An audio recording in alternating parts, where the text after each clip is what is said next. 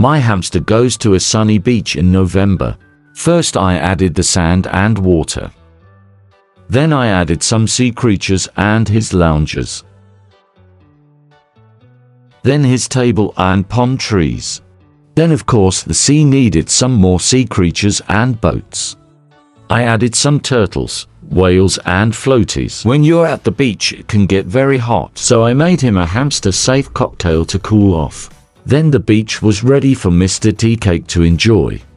First he yanked the cherry off of his cocktail, and then inhaled it. And then it was time for him to try the drink. He absolutely loved it. It was then time for him to build a sand castle. Sadly his sand castle didn't work, so he wasn't a happy hamster.